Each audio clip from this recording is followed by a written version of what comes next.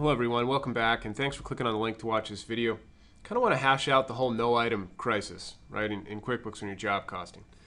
It's really important, very important, and if you're just going to pass through time and expense materials or items, and you're not really starting with an estimate, and you don't really care about any item detail on job profitability or job cost reports like estimates versus actuals, then don't worry about it. On your cost transactions, hit the expense on the expense tab or on the credit card charge or journal entry, whatever, assign the job.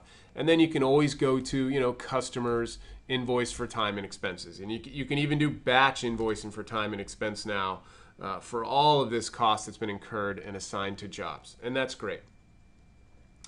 But let's say that these reports, like job estimates versus actuals or job profitability, are crucial, that you need this for your reporting needs. It's like a complete contracting, if you will, approach in QuickBooks, which it can do it.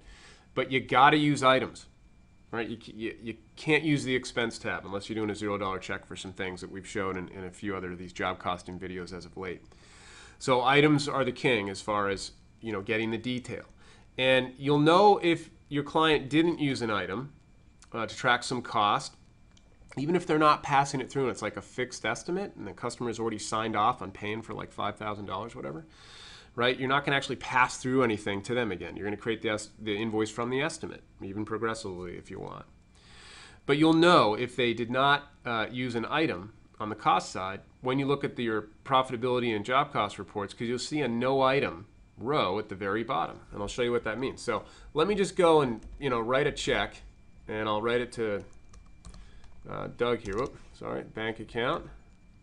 Here's my checking, and I'm going to tab out and click continue writing check.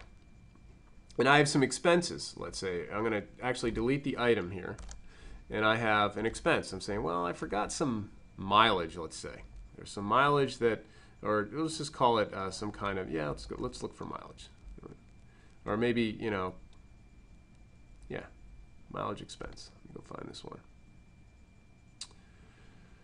And you just want to pass it through to what he did. And here we go. Travel to job site. Expense. Fine. Say it was $1,000. And you're assigning to a job. And you're thinking, great. This is going to show up on my job report. It will show the cost. I forgot to incur it or something like that. So you assign it to the job. And you go ahead and click Save and Close. Now, you'll notice I have at the very bottom my profitability report and my estimate versus actual.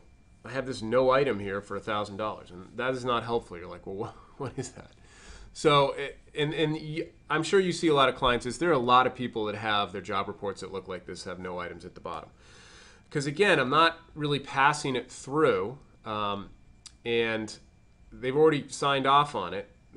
So I got to use items. We got to go back to that check, if you will, and change it. So, and it's not so much that you can just even do a $0 check. So you can go back to the original check and put it on items. So maybe I could do that if I go find Doug here really quick so you guys can see it. And let's say I have this check for $1,000. Right? Instead of using this, I would just then delete this and then change it to an item and actually look for the travel to site item, which could either be a service or a non-inventory part. I think in this case I did mileage. It's going to hit that same account. Right? And I can put an amount of 1,500, or it was 1,000, I guess, right? And then assign it to mlong, your job. When you click Save and Close, notice now the report, the profitability report, the no item's gone, and now it's been added up to, mileage. I have a little more there. So something to consider. The no item is critical, and it's just don't use the expense tabs on these cost transactions. Use the item tabs. And that should, hopefully that'll help out. Now, if you want to know, there is another video you'll find at the site here on fixing the no item using a $0 check. You can check that out if you want.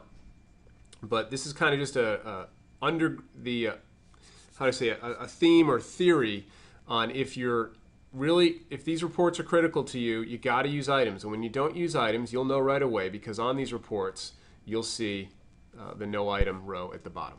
Okay, and you'll know how to fix it or where to go. Hope that was helpful. Have a great day.